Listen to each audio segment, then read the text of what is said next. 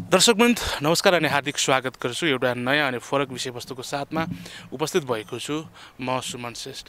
विषयवस्तु उही भए तापनि आज प्रसङ्ग बदलिएको छ, कुराकानी बदलिएको छ। विशेष गरी आजको कार्यक्रममा पनि हामी निर्भिक तामाङको विषयमा नै केन्द्रित रहनेछौँ। जबसम्म निर्भिक तामाङ भेटिँदैनन् तबसम्म हाम्रा आवाजहरू रोकिने छैनन्। त्यही प्रणका साथ हामी तपाईँहरूमाझ निरन्तर लागिरहेका छौँ। हामीसँग कुराकानीको निम्ति गोपाल बज्राचार्य हुनुहुन्छ, गणेश बज्राचार्य हुनुहुन्छ। उहाँसँग विशेष गरी हामी निर्भिक तामाङको पछिल्लो अपडेटहरू के कस्ता छन्, उनी भेट्ने सम्भावना यावत विषयवस्तुमा हामी कुराकानी गर्छौँ। गणेशजी स्वागत। नमस्ते, धन्यवाद। तपाईँ लामो समयदेखि अब निर्भिक तामाङको बारेमा, यो केसको बारेमा बोलिराख्नु भएको छ। उनको खोजीको निम्ति भेटिनपर्छ भन्ने हिसाबले तपाईँले बुलन्द रूपमा आवाज उठाइराख्नु भएको छ। के छ पछिल्लो समय निर्भिक तामाङको पछिल्लो अपडेटहरूलाई कसरी हेरिराख्नु भएको छ? अहिलेको हालचालै अपडेट आएको छ। एउटा निर्भिक तामाङलाई चाहिँ एउटा गाडी बसमा चाहिँ उसको काइली मम्मी र ड्राइभरले चाहिँ राखेर चाहिँ लिएर गएको भनेर चाहिँ यो अहिले इटहरतिर लगेको छ भनेर चाहिँ अहिले मिडियामा अहिले त्यो चाहिँ आरोप भन्दा पनि त्यो चाहिँ अहिले भनौँ न फैलिरहेछ। त्यस्तो हल्लाहरू चाहिँ फैलिरहेछ। तर निर्भिकै बालक हो भने त्यहाँको पुलिस प्रशासनहरूले के गरेर बसिराखे त? त्यसमा खोजी निजी अगाडि बढाउनु पर्छ कि पर्दैन? मलाई के हो त इटहरीको सिसिटिभी फुटेजमा कतै कतै सामाजिक सञ्जालहरूमा यो कुराहरू छरपष्ट त भएकै हुन् कि वास्तवमै निर्भिक तामाङलाई गाडीमा राखेर उनकै काइली आमाले लाँदै गर्दाखेरि सिसिटिभी फुटेजमा त्यो कैद भएकै हो त? के हो सर? तपाईँलाई भन्छु, हावा नचलिकन पत्ता हलिँदैन। त्यस्तै अब निर्भिक बालक त्यो बसमा जाँदै गरेको सिसी फुटेजमा नदेखेको भाइ यो अहिले मिडियामा हल्लासल्ला हुँदैन थियो होला, प्रचार प्रसार हुँदैन थियो। मलाई पनि यसमा कन्फ्युज लाग्यो। यत्रो महिनादेखि पुलिस प्रशासनले पनि यो निर्भिक बालकलाई खोजी निजीको लागि अब इलाम बजार पुरै खोजिसक्यो। इटहरी धरान सरानहरू होइन, त्यो नेपालको अधि राज्य ठाउँहरूमा चाहिँ पुलिस प्रशासनले पनि खोज तलास गर्दै अवस्थामा पनि अचानक यो इटहरीतिर चाहिँ बसमा जाँदै गरेको चाहिँ उसको काइली आमा र ड्राइभर मिलेर लगेको अवस्थामा फेला पर्यो सिसी फुटेजमा भनेर भनेको छ नि। त्यो मलाई पूर्ण रूपले सत्यता पनि लाग्ने चाहिँ अलिकति मलाई चाहिँ अन्विश्वास पनि लाग्छ। किनभने पुलिसकै एरियातिर त्यो निर्भिक बालक जाँदै गरेको छ भने, त्यो सिसी फुटेजमा देखाएको छ भने त्यतिखेर प्रशासनले त्यो निर्भिक बालकलाई चाहिँ कब्जामा लिनु सक्थ्यो नि त। त्यो काइली मम्मीलाई पनि कब्जामा लिनु सक्थ्यो। त्यो सत्य घटना होइन जस्तो लाग्यो क्या मलाई। त्यस्तो तपाईँले भन्नुभएको जस्तै यदि त्यो सत्य थियो भने त सिसिटिभी फुटेजहरू सार्वजनिक हुन्थ्यो होला। अहिले हल्लाहरू सार्वजनिक हुँदैछन्। विभिन्न व्यक्तिहरूले काइली आमाले गाडीमा लिएर जाँदै गरेको देखियो, यस्तो त्यस्तो इटहरीको सिसिटिभी फुटेजमा चाहिँ निर्भिक तामाङ देखिए भन्ने हल्ला गरे। तर कसैले पनि यथेष्ट प्रमाणहरू चाहिँ सार्वजनिक गर्न सकेनन् नि। हो, हकिकत चाहिँ कसैले पनि प्रमाण चाहिँ पुष्टि गर्नु सकेको छैन। त्यही भएर हामी पनि अहिले दुःखी चिन्तित छु। एउटा चाहिँ आश छ, जुन हरियो रङको कलरमा चाहिँ दिल्लीको कुनै ठाउँमा चाहिँ 3 तल्ला भवनमा चाहिँ लुकाएर राखेको छ भनेर एउटा माते भन्नेले चाहिँ जानकारी गराएको थियो। त्यो मातेले चाहिँ अब यसमा मैले झुट बोलेको हो भने यसमा म कानुनी तौरले सजाय पनि भोग्न तयार छु, म जे सजाय मलाई पाउँछ म त्यो भोग्न तयार छु भनेर उहाँले ग्यारेन्टी दिनुभएको एउटा आजको दियो जागेको छ होइन। उहाँले चाहिँ महायज्ञ पनि गर्नु भइरहेछ होइन। अब जस्तै कलश यात्रा पनि गर्नु भइरहेको छ। 6 दिनको उहाँले पूजा आराधना पनि गर्नुभयो। अब 13 गते, हिजोको 13 गते उसको चाहिँ पूजा पनि कार्यक्रमहरू समाप्त भयो। अब आज 14 गते चाहिँ उहाँ 14-15 गते चाहिँ निर्भिक बालकलाई लिनुको लागि एउटा सुरज दाईसँग चाहिँ त्यो माते चाहिँ इन्डिया भ्रमणको लागि जाँदैछ लिनुको लागि होइन। कति अब यो उहाँ मातेले भनेको चाहिँ हकिकतै हो। अब कति मातेले झुट बोलेको कि सत्य बोलेको, अब यो 2-4 दिनमा यो महिनाभित्रमा चाहिँ यसको चाहिँ दुधको दुध पानीको पानी छुट्टिन्छ। किनभने मातेले यदि झुट कुरा बोलेको भए मातेले अब माताको त्यो मन्त्र यो पूजा आराधना छोड्दै पनि हुन्छ। किनभने उहाँले मिडियाको सामने बोल्नुभएको छ। मातेलाई यो विषयमा चाहिँ धेरै दर्शकहरूले पनि भक्तजनहरूले पनि माथि चाहिँ धेरै क्वेसन पनि गर्यो। तपाईँले अन्धविश्वासमा भएर बोल्नुभएको हो, गालीहरू पनि आयो। तर मातेले के भन्यो भने मैले त्यो विश्वास फैलाएको होइन, मेरो विश्वास गर्नुहोस्। म यहाँ पूजा मेरो कामले गर्दाखेरि अहिले म झट्ट जानु सकेन। मेरो 6-7 दिनको यो पूजा यज्ञहरू सिद्धाएपछि म इन्डियामा गएर जसरी पनि लिएर आउँछु भन्नेको कारणले अलिकति कहीँ न कहीँ चाहिँ त्यो मातेप्रति चाहिँ मलाई चाहिँ एउटा 2-4 दिन कुरेर हेरौँ न त। यत्रो 3-3 महिनासम्म पनि पुलिस प्रशासन र जनताहरू त्यहाँको नागरिकहरू पुरा खोजी निजी गर्दा पनि मिडियाकर्मीले खोजी गर्दा पनि पाएन भने 3 महिना हामी धैर्य गरेर बस्नु सक्छु भने यसमा 2-4 दिन अझै धैर्य गरेर आश गरेर बसौँ न त। आश 2-4 दिन कुरेर बसौँ, त्यसमा के बिग्रिन्छ भन्ने विचारले चाहिँ मैले चाहिँ अब त्यही मातेको एउटा मात्रै मलाई आश छ। अरू त त्यति मलाई त चारैतिरबाट चाहिँ निर्भय बालक चाहिँ अब घर फर्केर आउँछ भन्ने चाहिँ मलाई चाहिँ 100 मनमा चाहिँ 75% त छैन, 25% चाहिँ कहीँ न कहीँ विश्वास छ। गणेशजी, तपाईँले यो भन्दै गर्दा जुन माताको अस्तित्वमाथि होइन तन्त्र मन्त्र गर्नेहरूको अभिव्यक्तिहरूमाथि त कहिले पनि जनताले विश्वास गरेनन्। अहिलेको उसमा पनि हेर्नुभयो भने अधिकांश जनता त ती माताले परिवारको घाउमाथि थप नुनचुक छर्किने काम गर्यो, त्यसकारण चाहिँ त्यो माता भन्नेलाई चाहिँ तुरुन्तै कारबाही गर्नुपर्छ भनेर पनि भनिराखेको अवस्था छ। किनभने परिवारलाई यतिकै पनि पीडा भइराखेको बेला विभिन्न किसिमका नचाहिँदा कुराहरू गर्ने, आफ्नो व्यापार व्यवसायको प्रचार प्रसार गरे जस्तो गरेर त्यो हुँदै नहुने कुराको प्रचार प्रसार गरी यसलाई कारबाही गरिनुपर्छ भन्ने त माग भइरहेछ नि सर। हजुर हजुर, यो जुन तरिकाले माते धामीहरूले चाहिँ निर्भय बालकलाई चाहिँ म यति दिनमा खोजेर ल्याइदिन्छु, यस्तो ठाउँमा छ उस्तो ठाउँमा छ भन्नुभन्दा ऊ खुरुक्क कसैलाई पनि जानकारी नदिकन मिडियामा नआइकन प्रमाणित गरिदिएको भए प्रहरीलाई यहाँ नै चाहिँ कोही आफै गर तपाईँले भनेको जस्तै प्रहरीलाई जानकारी गरेर प्रहरीको साथ लिएर त्यो ठाउँमा जुन ठाउँमा निर्भय बालक लगेछ त्यो ठाउँमा चाहिँ पुलिस प्रशासनको सहयोगबाट त्यहाँनिर गएको भए आज मिडियाबाजी नगरेको भए आज त्यो बच्चालाई फेला पार्नु सक्थ्यो होला हैन।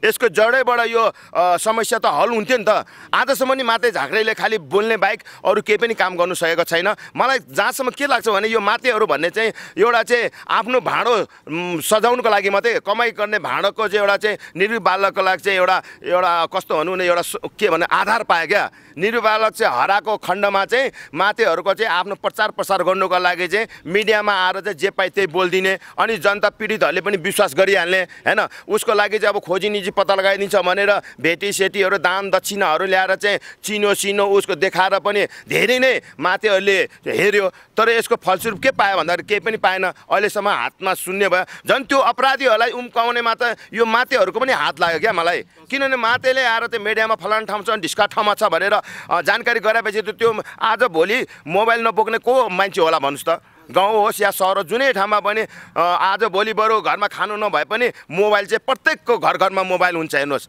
उहाँको मोबाइलमा आज भोलि फेसबुकमा नेटमा युट्युबमा सबै नेपाली जनताले इजिली हेर्नु सक्छ।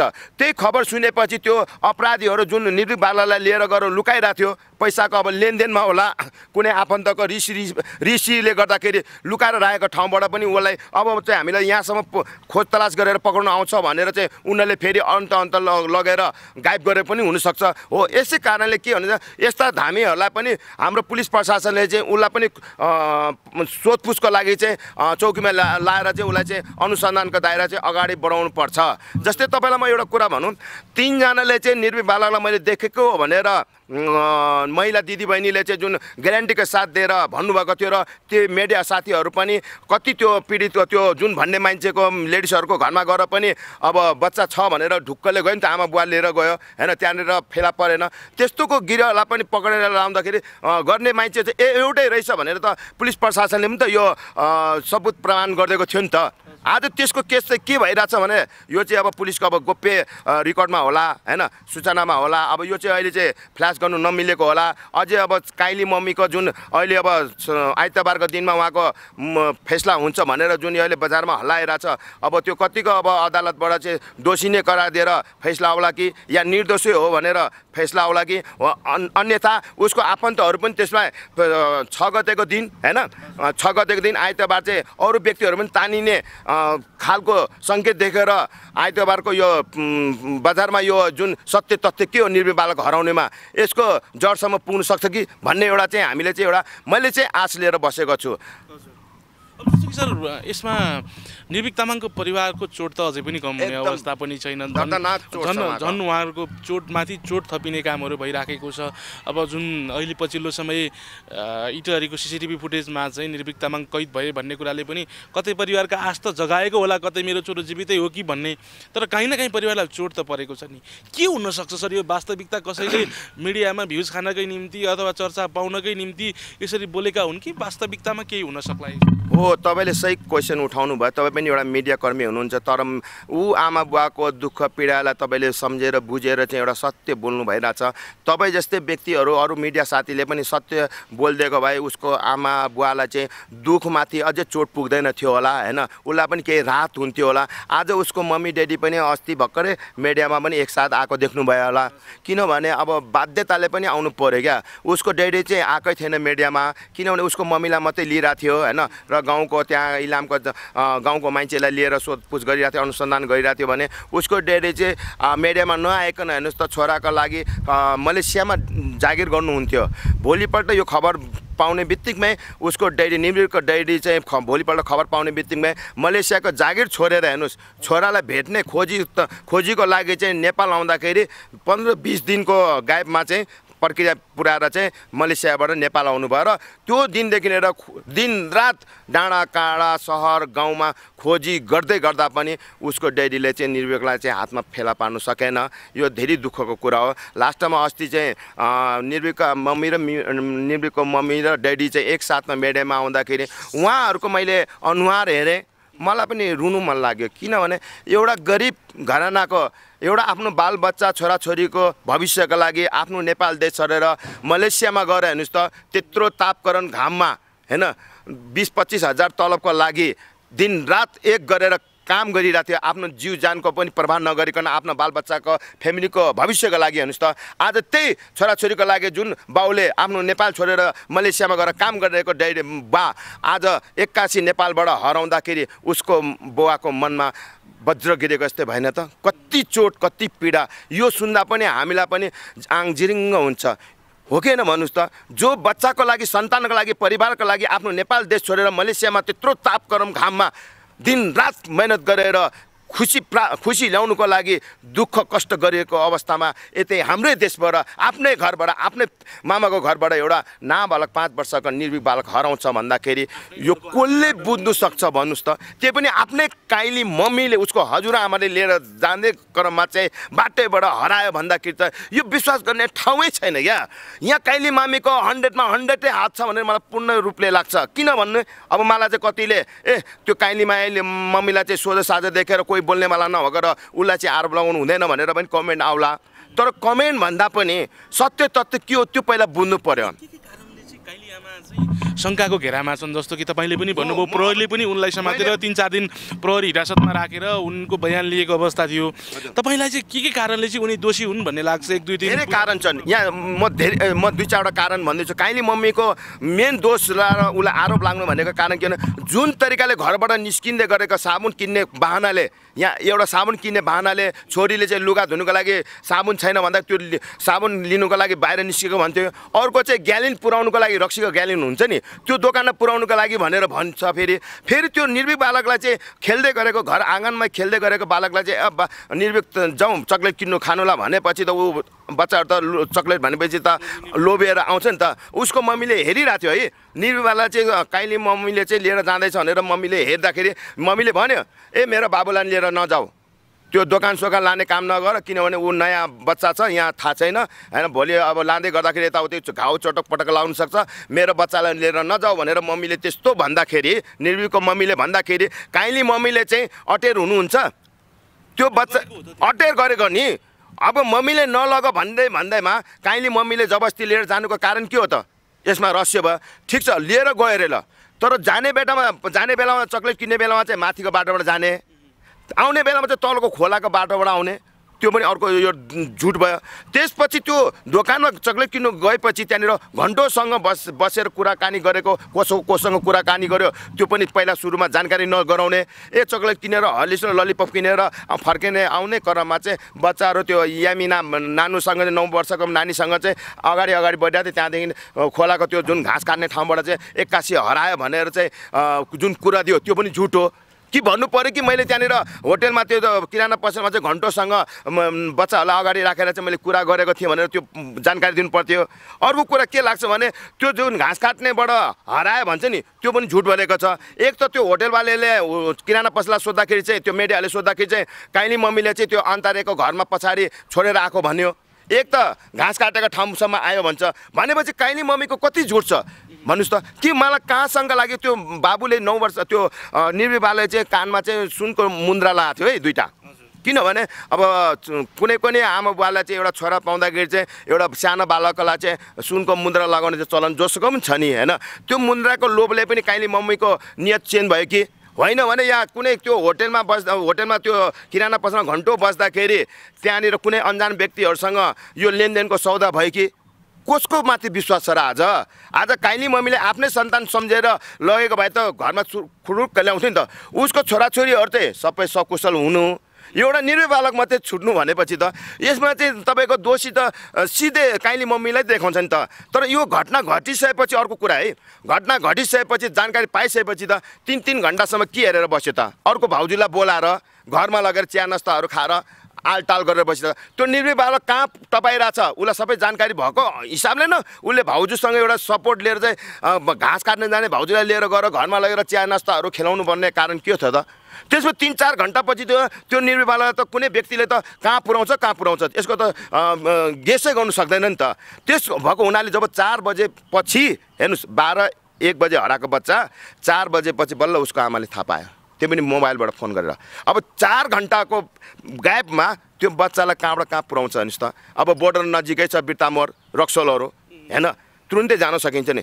त्यही घटनामा पनि मोटरसाइकलमा लिएर गएको भनेर पनि त अर्को गाउँको मान्छे स्थानीय मान्छेले पनि त त्यहाँको जनताहरूले भनिरहेको थियो त्यो निर्भय बालकलाई चाहिँ मोटरसाइकलमा बिचमा राखेर चाहिँ दौडाउँदै हुत्ताउँदै लगेर थियो। हामीलाई देख्ने बित्तिकै अलमल ढलमल गरेर लडे पनि फेरि हामी त टाढा थियो। अब गाउँमा मान्छे बुढाबुढी त्यही त हो नि, साझा हुन्छ कहीँ अब बिमारी परेर लगेको होला भन्ने पनि सोच भयो। त्यो चाहिँ पछि त्यो यो मोटरसाइकलको कारण चाहिँ पछि आयो। उनीहरूलाई पछि यो निर्भय बालक हरायो भनेर थाहा पायो नि भोलि पर्सिपल्ट, त्यसपछि थाहा पायो। त्यतिखेर त ढिलो भइसक्यो थियो। त्यतिखेर नि काइली मम्मीले जुन घटना घट्यो र हरायो निर्भय बालक हराउँदाखेरि ल फोन गरेर ल निर्भयको मम्मी तपाईँको छोरा यता कहाँ हरायो हेर्नुहोस् त भनेर त्यतिखेर जानकारी दिएको भए त्यहाँ हल्ला भइदियो। मोबाइल त सबैको घरमा हुन्थ्यो। त्यो मोबाइलको कन्ट्याक्टले गर्दा कन्ट्याक्ट गर्दै त्यो निर्भय बालकलाई कुनै पनि अपहरणकारीले कुनै पनि चोर बच्चा चोर्ने व्यक्तिहरूलाई त तुरुन्तै पकाउनु सक्थ्यो नि त। किनभने गाउँघरमा त ढिलो गरिकन त्यो सहर पुग्छ नि त। किनभने सहर होइन कि मोटरसाइकलमा सुई 100को स्पिडमा कुदाउने होइन, गाडी होइन कि 100को स्पिडमा कुदाउने छैन। त्यहाँ त हिँडेर जानुपर्छ किनभने सडकको निर्माण छैन, बाटोघाटोको अवस्था हेरिहाल्नु भयो। त्यहाँ ठुलै मान्छे त हिँड्नु सक्दैन भने अब त्यो बच्चा बोकेर दौडिँदाखेरि त कति गाह्रो छ नि त। हो त्यो चाहिँ समयमा उसले चाहिँ जानकारी दिएको भए, आज काइली मम्मीले जानकारी दिएको भए त्यो निर्भय बालक चाहिँ त्यतिखेर नि फेला पर्थ्यो र त्यो अपराधीहरूलाई चाहिँ उम्किनुबाट रोक्नु सकिन्थ्यो नि त। आज त्यही काइली मम्मीको यही कमी कमजोरीले झुटले गर्दाखेरि आज एक्लै जेलमा पर्ने बाध्यता भएको छ नि त। अहिलेसम्म नि अब यस्तो जानु त परिहाल्यो नि त। उसकै हातबाट सबै चिज घटना घटिरहेछ। उसले नि अब टाइम लस गरेको छ। किन समयमा यो जानकारी दिनुपर्ने त एउटा ठिक छ। आफन्त मान्छेले कुनै बच्चालाई छिमेकी आफ्नो नातेदारको बच्चालाई लग्यो अरे उसको जिम्मेवारी के हुन्छ? सँगै लगेपछि सँगै ल्याउनु पर्ने कर्तव्य जिम्मेवारी हो कि होइन? एउटा ठुलो व्यक्ति भएको त ल आउँदैछ फोनबाट छिटो आइज भनेर पनि फोन गरेर बोलाउन सकिन्थ्यो भने त्यो 5 वर्षको बच्चाले कसरी फोन बोक्छ होला? त्यो पनि गाउँमा दुर्गम ठाउँमा हेर्नुहोस्। त्यस्तो अवस्थामा चाहिँ हामीले चाहिँ अब गेस गर्नु र आरोपी को रहेछ भन्दाखेरि त काइली मम्मीको बाहेक त अरू कसले पनि देखेन हामीले। 100% देख्यो। त्यस कारण त पुलिस प्रशासनले पनि उसलाई चाहिँ छोडेको छैन नि त होइन। अब यसमा चाहिँ कसको हातमा छ? अब त जति काइली मम्मीले यो सत्य बताउँदैन त्यति ढिलो हुँदै जान्छ, अनर्थ हुँदै जान्छ नि त। किनभने कुनै पनि बच्चालाई 3-3 महिनासम्म पालेर राख्ने चाहिँ अवस्था चाहिँ म त कमै देख्छु। किनभने इन्डियातिर त्यस्तै अब किडनीहरू निकाल्छ, आँखा निकाल्छ, कलेजो निकाल्छ, मुटु निकाल्छ हैन। इन्डियामा त त्यस्तो नाबालक बच्चाको त धेरै किम्मत आउँछ नि त। इन्डिया पुगेर त्यस्तै अपराधीको हातमा पऱ्यो भने त अङ्गको व्यापार गर्छ भने तपाईँलाई पनि थाहा छ कति घटना भइरहेछ। इन्डियाको डक्टरहरूले गरिरहेछ, कतिले इन्डियामा त डक्टरहरूलाई पनि अरेस्ट गरेछ हैन, फाँसीको सजाय दिएको छ, आजीवन कारवाही गरेको छ। त्यस्तो पनि घटना अब त्यस्तै डक्टर अपराधीको लागेको छ भने अब भन्न सकिँदैन। तर भगवान्को कृपाले चाहिँ त्यो सकुशल होस्, केही नहोस्, जहाँ भए पनि राम्रै ठाउँमा होस् निर्भीक बालक। हामी पशुपतिनाथसँग हात जोडेर बिन्ती गर्छु। समय दिनमै गणेशजी, यो समयको लागि हस् त, मलाई दुई शब्द राख्नु दिनुभएकोमा हजुरलाई धेरै मुडी धन्यवाद।